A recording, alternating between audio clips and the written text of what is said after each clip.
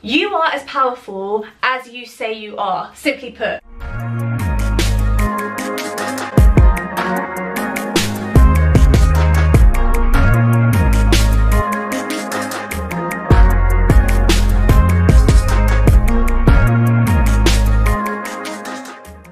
Hey guys, welcome back to my channel.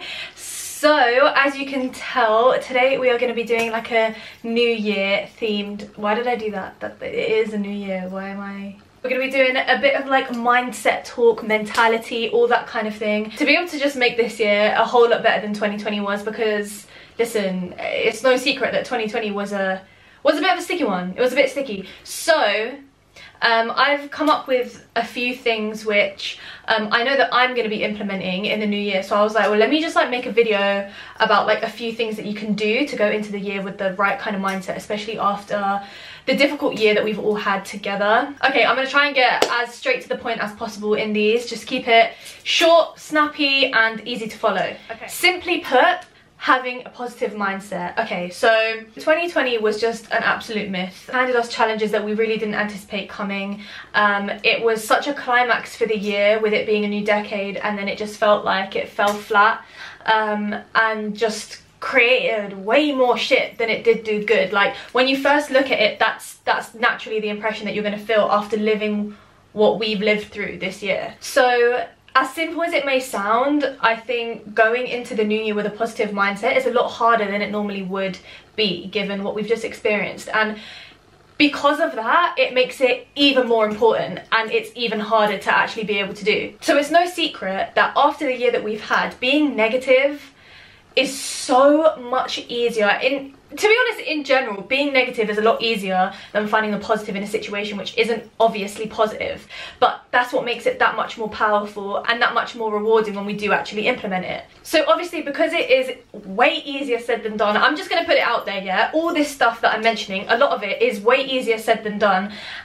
So I don't want you to think like it's like this little like list that you just need to like tick off, whatever, like simple. It's not, but it's not meant to be, because for it to be the kind of year that you want to make it, it's not gonna be simple. Like, that's just what it is. Like, to get what you want to get out of something, it's never gonna be the easy option. But the whole point is like knowing how to navigate that and knowing how to like get yourself through that.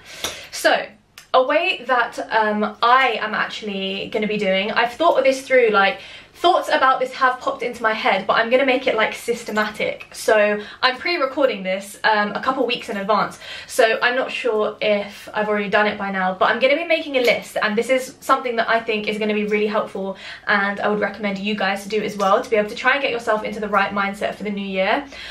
Make a list of everything in 2020 that personally went wrong for you. Like, when you look at it straight, like every bad, I'm gonna say bad thing, because you'll see what I'm saying in a minute. Every bad thing that happened to you in 2020, anything that was immediately seemingly negative, I want you to write it down. And it doesn't have to be as generic as a pandemic. Obviously, I'm sure that will make everyone's lists, but like things that specifically happened to you this year, which were just far from ideal. And then afterwards, I want you to write a way that a positive came out of that particular thing. So for each negative that you write, I want you to write a positive that came out of it, which you wouldn't have achieved if you didn't have that negative. And it doesn't matter how big or small that positive is. The point is, it's a positive. You want to take every negative thing that is facing you and you want to see the silver lining. You want to look at what the positive thing that came out of that is, because I can guarantee you there will be something. You might need to dig a little bit to find it. You might need to allow your mind to go into places that you didn't want it to try and find that positive thing, because a lot of the time when you see a negative thing, if someone tells you some good would have come from that, your immediate response is going to be, are you mad? Are you dumb? What positive thing could have come from that? Are you trying to, like, what is wrong with you? How can you see a positive in that? But there actually will be one. There will be. You're just not looking in the right place if you've not found it. Like, there is definitely going to be one.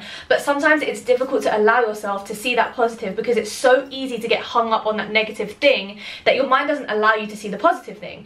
But there will be one. So write it down categorically. You can do it in like a table, yeah? So you can literally write a column of all the shit and then a column of all the good that came out of the shit, and there will be things to write. So an example of that could be, okay, so we went through a pandemic, we were in lockdowns, right? So through the process of being in a lockdown, it's an obvious negative in the sense of you cannot live your life how you want to. You don't have any control over how you want to live your life, but it forces you to be alone with your thoughts. It forces you to face things that you wouldn't have wanted to face before. And I feel like this is something which is generic and could be applied to so many people. I know this 100% applies to me. So the idea of creating this list and creating those columns is the fact that you are then taking something which you've already experienced. You're taking a year which was clearly just an one overall curved ball, and you're taking it and you're turning it into a positive. That puts you in the right mindset for how to tackle a new year, because you're taking the positives out of something which is seemingly so negative. That automatically is going to start getting your mind working in the right way, trying to see like the glass is half full rather than half empty, because everything is about perspective. Absolutely everything is your perspective to it. It's not the actual event, it's how you're viewing it, it's how you're seeing it, it's how you react to it, and it's how you deal with it. So this is literally no different. So if you take something like 2020 and you adjust your perspective to see it positively, then you're already kind of exercising that correct mindset before you enter a whole new chapter, a whole new phase. Like 2020 has been hard, it has been difficult, it's universal, yeah, it's general consensus out here. It has been difficult, it's been hard, and there's no point trying to sugarcoat that. There's no point trying to hide the negatives, because they are there. And in general, it's so important to acknowledge and understand everything. So if you feel a negative emotion, acknowledge it, feel it, don't like push it away. Don't feel like no, but I need to be positive, I can't think like that. You need to accept it. If you feel that way, let yourself feel it, but then you need to flip it. So acknowledge that you feel that way and then try and change your perspective. Don't pretend like you never felt that way in the first place. You need to be honest and real with your emotions, because otherwise you're not going to be able to genuinely and authentically switch up your mindset and your perspective. So I'm going to throw in a few generic overall positives in terms of 2020, which I feel are things that can be applicable to most people. I feel like this year has been a year which has given us all so much self-growth and self-discovery. So I'll give you an example. With myself, this is something that I didn't actually realise was something that I was doing, or something that was kind of a unhealthy coping mechanism. I didn't realise I was doing it until I was faced with the lockdowns, to be honest. And that is that whenever I was dealing with something in life that was not going my way, if ever I was unhappy about something, I was feeling emotional in a negative way about anything, whenever I felt like I was faced with a struggle, I noticed that I tended to distract myself. That was what I always, and I feel like it's something that everyone says to you a lot when you're going through something: keep yourself distracted, stay distracted. And yeah, that's good to an extent, but you need to actually face it and deal with it. And I noticed that I was one of them people that I was constantly trying to find a place to be, like something to do. Like I was trying to always be out, like just to see a friend for dinner, whatever, like it doesn't matter, but I just wanted to like be out all the time. Like I wanted to just be out of the house, and I would say it's for my mind, it's like for my sanity. I need to be out, I need to be out.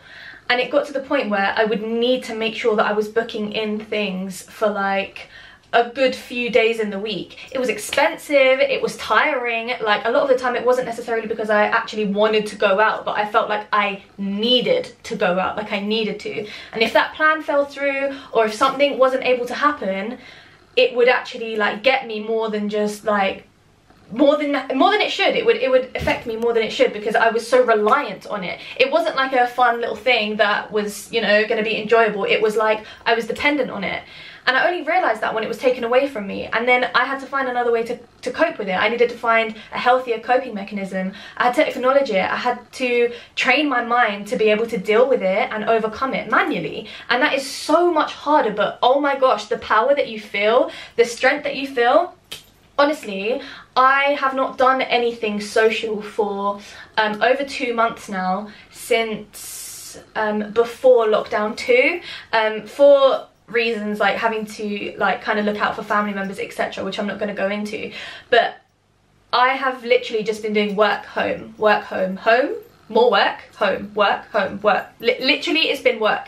And I do not feel like I've completely lost it as much as I would have. Like I've not felt like I have needed to have a motive or something for my sanity, because I was forced to deal with it, and it actually taught me so much about myself, which I didn't realize. And honestly, that's just one thing, that's one example of a way that I feel like I have grown and strengthened in character as a person throughout this time. There's so many, but that's just an example to kind of help you see it in that way. And now, for instance, when we're no longer in this scenario, which will happen because this is temporary, when this is behind us, when I'm dealing with something, if I'm dealing with something, yes, I can go out, I can do that, but I'm not going to be so dependent on it, and I'll know that I am in control of sorting it out. If I need to deal with it myself, I can. I don't need to rely on being out or a motive or anything. I can sort it out myself, and I've got confidence in that, and I know I'm able to do that. And that's not something I could have confidently said like a year ago. So my point is, 2020 was a struggle, but we grew stronger. We had so much self-discovery, self-growth. We were faced with things that we really didn't want to be faced with, and we had to deal with it head on. There was no hiding from anything, and I feel like that is something that a lot of us really, really needed. I know that I definitely did. A lot of people came like head on with their mental health, and yes, that might seemingly be such a hardship and such a difficulty, and I'm not undermining that whatsoever. I am one of those people that was faced with it head on when I thought that I had dealt with it. But it just meant that I had to learn how to train my mind to strengthen to be able to tackle this new obstacle that I was faced with. And if this year hadn't happened the way it had, I wouldn't have had to deal with it in such a head-on way, in such a forceful, direct way. I would have been able to kind of let it go for longer and maybe not have even properly addressed it or sorted it out or worked a way around it. But I was forced to this year, and now that's a skill that I've learned. That is strength that I have now developed, and now I'm taking that forward with me. I feel like this year I have learned so much about myself. I have strengthened in character more than I can say I ever have in a time period before, and I don't think that that's uncommon. I think that if you really let yourself look back at the year and reflect at all the things that happened to you and what you've taken away from it, I'm pretty sure you will be able to agree with me and say that you feel the same about yourselves too. I know I went on a little bit with that point, but that is kind of like the main umbrella term, which I really didn't want to sort of rush talking about, because I feel like it's such a crucial one. Because overall, that is what we are trying to do for the new year. You just want to shift your perspective so that you're going to be more positive about things that are kind of thrown your way that you just don't have control over. And it is possible, so I challenge you to start shifting your perspective now so that you're ready for the new year. Okay, the next thing for 2021 is go easy on yourself. You know what, yeah? We literally lived through a pandemic, and we are still going. Like, the virus isn't gone, yeah? Like, it's not... like, well, we know, tier 4, but like, it's not gone. It may be a new year, and I know that everyone is really like looking forward to the new year, as am I, and it's great because I think we need that kind of like pick me up, that optimism. But at the same time, we have to remember to stay safe and stay sensible, because it's not gone anywhere. And I don't just mean physical health in terms of the virus. I also mean like, look after yourself in your mind. Like, I feel like whenever it comes to a new year, people put a lot of pressure on themselves to be like, okay, new year, fresh start, I'm gonna do this, I'm gonna do this, I'm gonna do this. And it's like, you expect, just from the strike of midnight, you expect to then be a whole new person with whole new habits and get rid of everything negative that you don't like about yourself or that you do, or anything that needs improving. It's like overnight it's supposed to happen. And I feel like after the year that we've had, we need to be nicer to ourselves and more patient with ourselves, because we've been through a lot and we're still going through a lot. So we're still going to face difficulties to do with everything that has happened in 2020. It's going to have some form of knock-on effect. So we just kind of need to be patient with ourselves. So just look after your physical and mental health. Okay, the next one is write down everything that you are going to achieve in 2021. I'm not talking about like New Year resolutions. I'm saying set yourself goals, what you are going to achieve. Don't say like, I'm gonna try and do this. Like, say it, like affirm it, like you're gonna achieve this, so say it straight. Like, in 2021 I am going to, and then things that are in your control that you are going to achieve. Think about how you're going to control your life, how you're going to control your year, and literally list it. Like, just physically write it out. I know I talk about this all the time, and I'm not going to go into it too much because I'm going to do a specific video about it, but law of attraction is so applicable in this example. You are as powerful as you say you are. Simply put, you are in control of your life as much as you allow yourself and believe that you are in control of your life. So you need to start acting that way. Literally write down, I am going to achieve, and that's it. You're gonna do it. Believe that you're worthy of it. Manifest. If you don't know about manifesting, listen, I'm gonna put you on. If you want to see a video about manifestation and law of attraction in more detail, then let me know down below, because I would definitely go into so much detail, because I'm very, very into that, and I feel like I did have a spiritual awakening this year, and I'm a lot more clued up in that field compared to what I was before. So I could definitely talk a lot about that. So if it's something that you're interested in, just let me know and I would love to talk about it. I'm also just kind of like linking to that point, gonna put out there, if you haven't already, watch The Secret, the documentary on Netflix. There's the film and there's also the documentary. If you don't know about it, if you don't know what The Secret is, or even if you do and you've not watched the documentary, oh my days, watch it. It will change your life, no cap. It will change your life, no cap.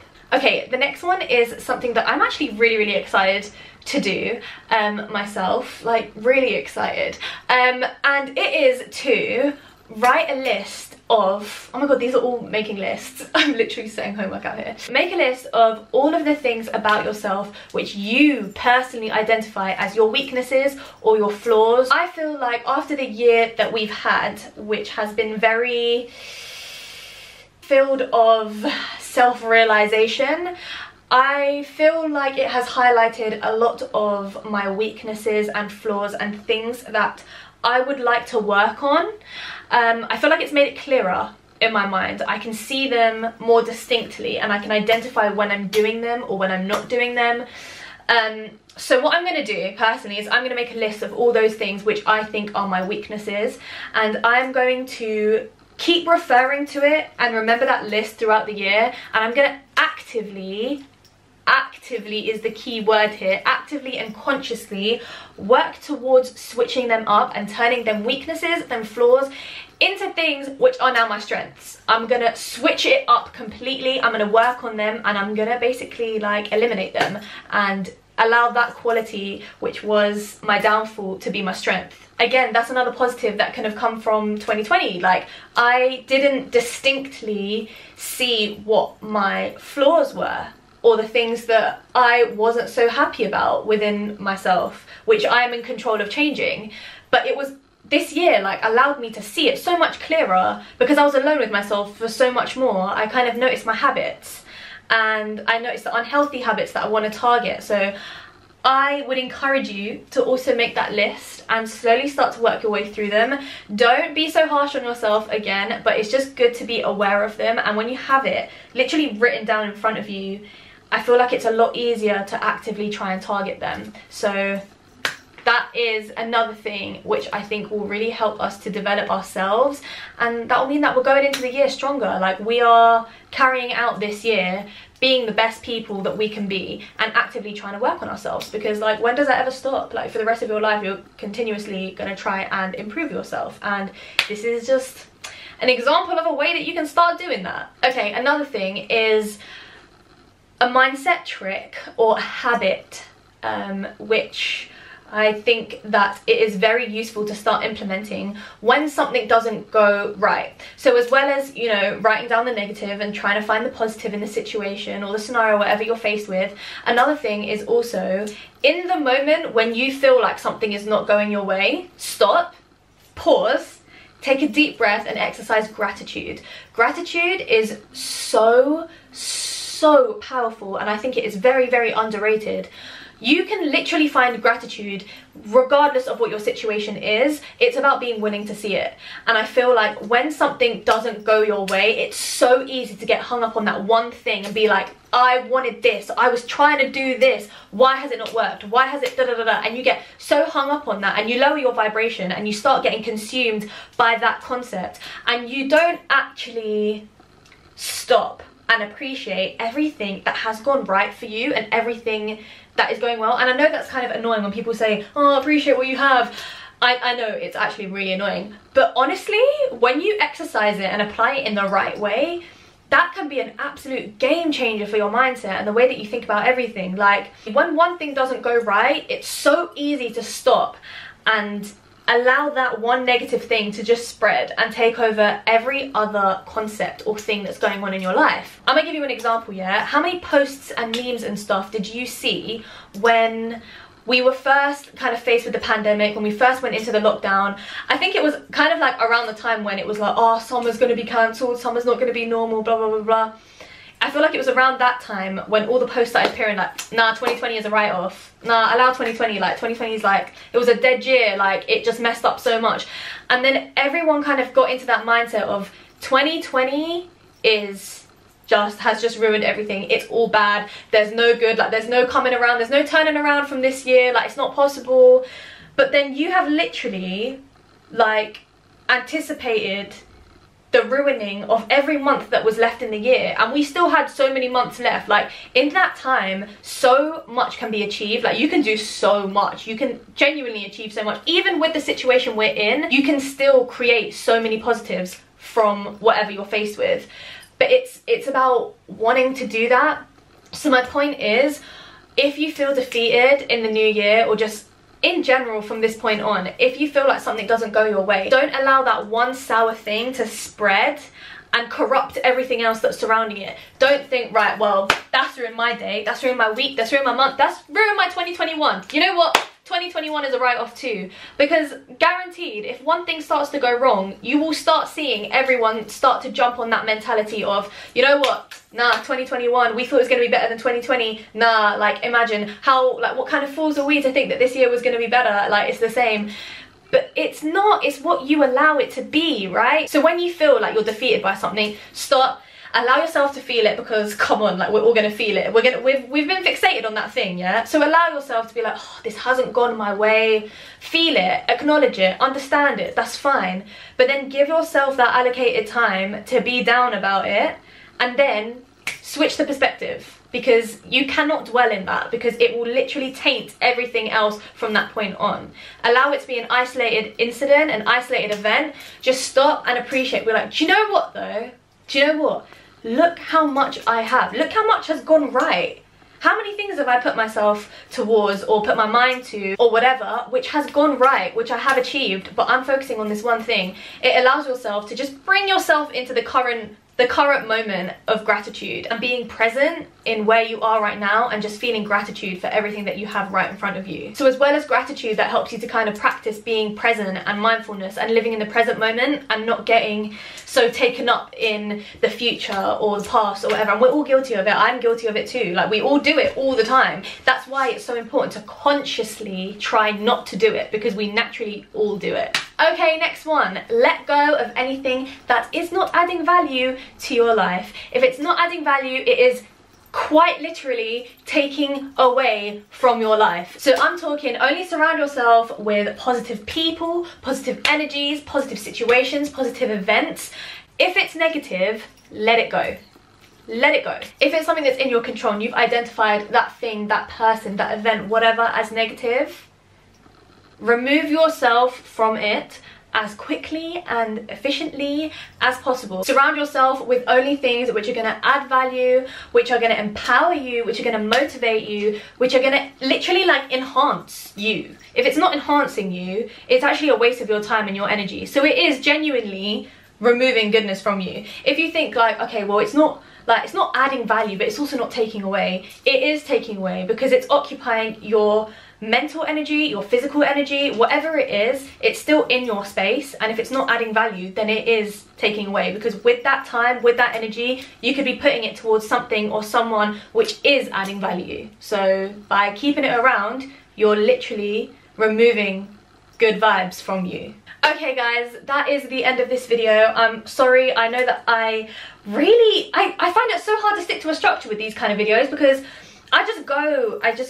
my mind just keeps, honestly, like I have points and then I go on tangents. Anyway, editing this is going to be an absolute nightmare to try and like remove some of my waffling, but I hope that it was a useful waffle anyway. Thank you guys so much for watching. Thank you for all of the support and the love that you guys have given me this year. This year has been incredible for my career growth with you guys, and over on Instagram it has been honestly incredible in that sense, and that is all because of you guys. So I just wanted to say, as this is my last video for the year, thank you guys honestly so much for all of the support and all of the love that you give me all the time. Like, you don't understand how much it means to me and how much it warms my heart every time I get a new sub. Like, when I see the numbers go up, it literally, like, I get so gassed. Or when I get a comment from you guys, or when I get like a message, like when you guys reach out to me privately, like honestly it means the world to me. So I just wanted to take a minute and thank you genuinely, authentically, for giving me everything that you have given me this year. So thank you so much. I love you all so much. Have a beautiful New Year's. Stay safe, stay healthy, stay smiling, stay positive. You've got this. You've got this, yeah? You've actually got this. I love you guys, and I will see you in the new year. Mwah. Bye, guys.